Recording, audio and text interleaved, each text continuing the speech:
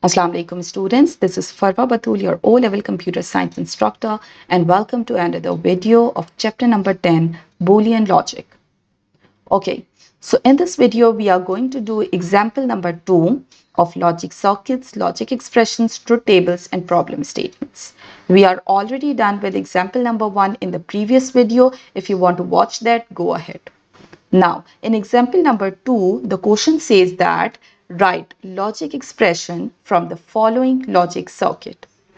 Okay, you have to derive the logic expression. And this question is divided into two parts, or you have two parts for this, A and B. So, first we will do A and then we will see B.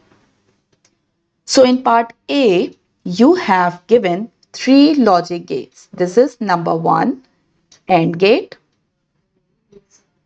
This is number 2, that is OR gate, OR. If you remember the symbols, then you can easily recognize that. The second one is an OR gate. Number 3 is a XOR gate. Okay, so now quickly see the input values. There are three inputs. A and B are the inputs of AND gate. B and C are the inputs of OR gate, and both the outputs of AND and OR gate become input of your XOR gate.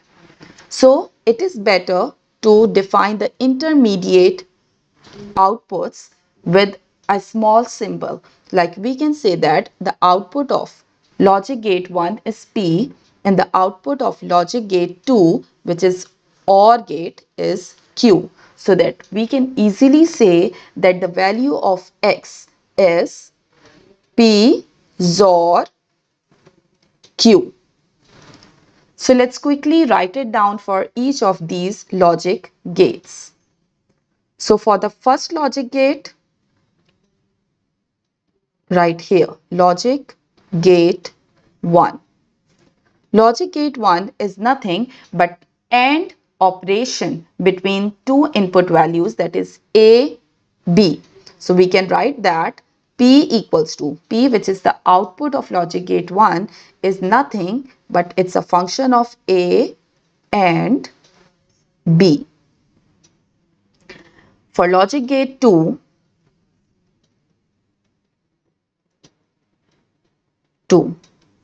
it can simply be written as the output is, we have named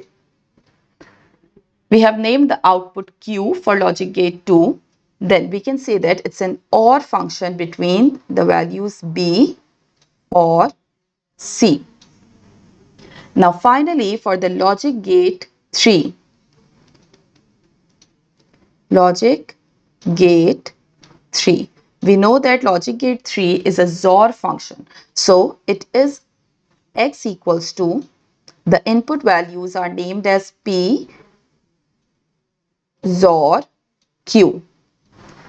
And in order to write down the actual function or actual output, you can replace the value of P and Q by using equation number 1 and 2.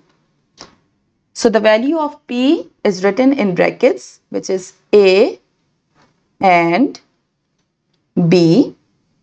Write down XOR as it is, and the value of Q will be B or C. So this is how you can determine the final output value or the logic expression of your logic circuit. And remember that for expression, there is no need to write down this X equals to, because that will become an equation. So this is the final output or the final logic expression for your given circuit. Now quickly moving towards part B of this example. Okay, so here we go. This is part B, another logic circuit for which we have to define the logic expression. So look at this. The first logic gate, it's a NAND gate, N-A-N-D. The second logic gate is a AND gate, A-N-D, AND. The third logic gate is a NOR gate, N-O-R. And the fourth one is your OR gate, OR. So quickly see the input values. For logic gate 1, the input values are A and B. For logic gate 2, the input values are B and C. Now, quickly mark the outputs of these two gates for our convenience. So let's write down output of NAND gate is P and the output of AND gate is Q. Now, if I talk about the third logic gate, it is a NOR gate that is taking inputs. The first input is A and the second input is P. That is the output of your NAND gate. Now the final logic gate OR. Okay, before that, mark the output of your NOR gate as R. So it will be easier for you. Logic gate 4 has R as its input and another input is Q coming from the output of AND gate. If you understand this, now quickly do the working over here. Okay, so let's write down first of all logic gate 1.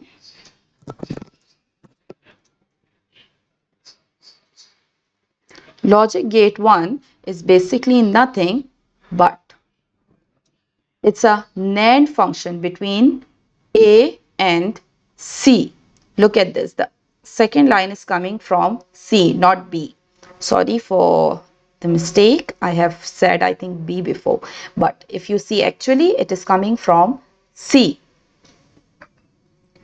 So because you have to see this black dot. If the black dot is there, it means that this line is going somewhere else also. For A, this line is going to logic gate 1 and also to logic gate 3. So it is basically the junction of the wire.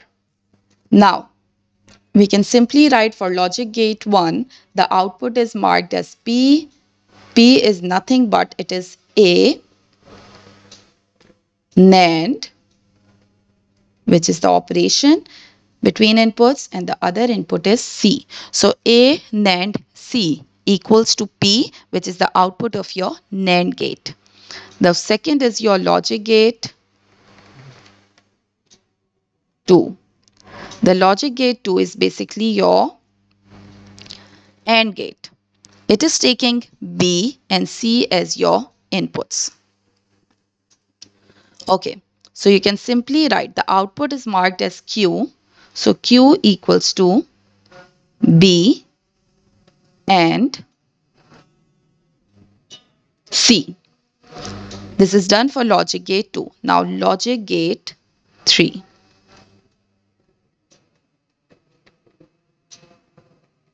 For logic gate 3, you can see that it is a NOR gate and it is taking A and P as the input values, and the output is R. So R equals to A NOR P. Or in other words, if you want to put the value of P from equation number 1, you can simply write that it is A NOR and write down the value of P in bracket because it is another operation on two input values, A and C. So this is basically R, that is the output of your logic gate 3. Now finally writing down for logic gate 4.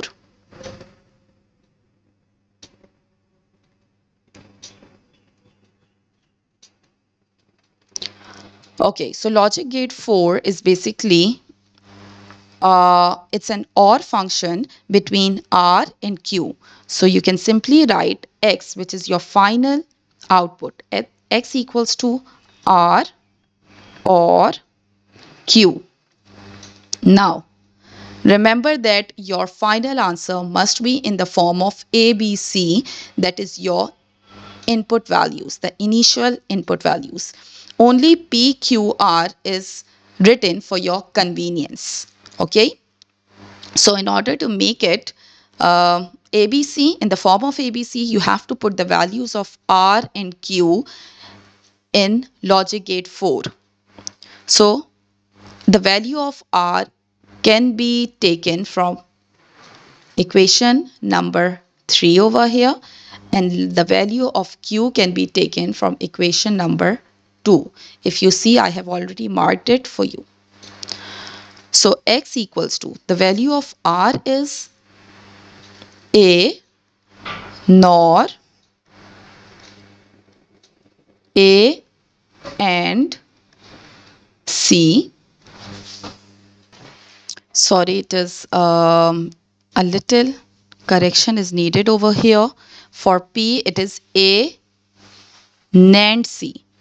So write down N over here. A NAND C is the actual value of P.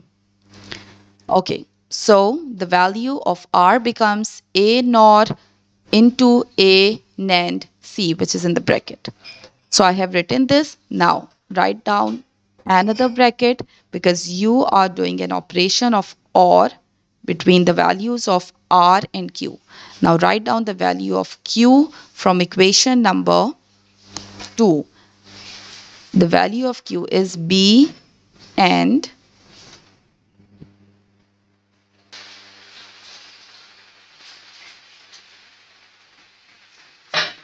C. So here we go. This is your final output. X equals to A NOR A NAND C or B and C. Remember to put the brackets between the functions because it is very, very important. I hope that this problem is clear to you. If you have any queries, you can comment below. And one more thing, if it is an expression, so don't write X equals to. Otherwise, it becomes an equation. So stay tuned, stay connected, and do not forget to subscribe the channel. Bye-bye.